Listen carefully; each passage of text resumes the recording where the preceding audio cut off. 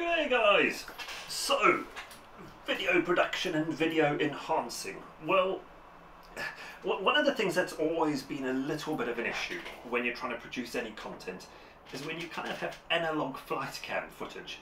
And truth be told, trying to embed flight cam footage into sort of good high quality online stuff, it doesn't work so well because well, quite simply, you're displaying something this big when it was only meant to be this big.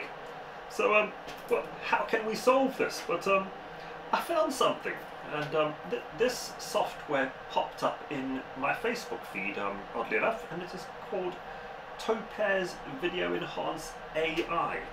Now I tried the trial version of the software, and I was so impressed with it that I've actually gone and bought it. Now this is not going to be everyone's cup of tea. You know, this is a $300 item of software, but the results are just really quite superb.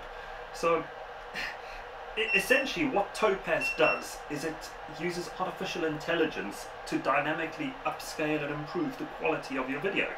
And this is fantastic for analog videos because obviously we can scale them up. Now I thought I'd start by just showing you a couple of pictures. If we take a look here, this is a straightforward picture. It's me flying a tiny whoop around my garden, and you can see the software is busy processing it at the time, and it's showing me on the left hand side the original video and the processed video on the right hand side. And quite simply, when you look at this, the results are quite stunning. You can see on the left you've got lots of graininess going on, and on the right hand side the image is kind of transformed and looking more HD-ish. Not quite HD, because the truth is, with an HD camera you're capturing more information. What's happening here is we're artificially creating the information which isn't there so that we can upscale it. Now, likewise, if I show you another picture here, this one's an interesting one.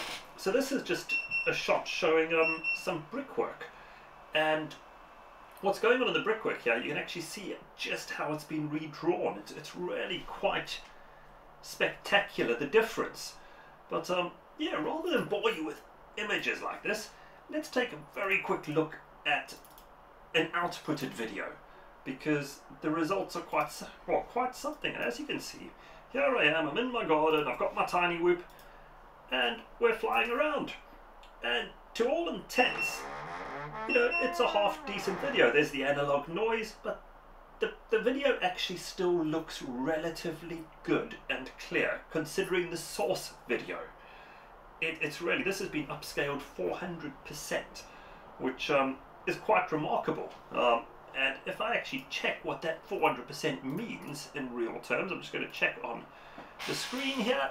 So what this actually means is I have gone up to a resolution of 2848 by 1920, whereas my original resolution was 712 by 480. So that's a pretty big increase in size, and there hasn't been a significant drop in quality.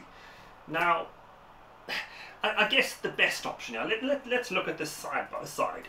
So if I pop up a video here, and you can see it, this is just going to play through a whole maybe a minute or two of the video, and you can see side by side the results.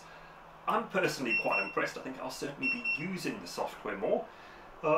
And I think it's something to explore, because actually if you've got a really clean analog feed, this is such a good way of just upping that quality that little bit to kind of just make the whole video more digestible. Either way, I'm impressed. Anyway, cheers guys, have fun.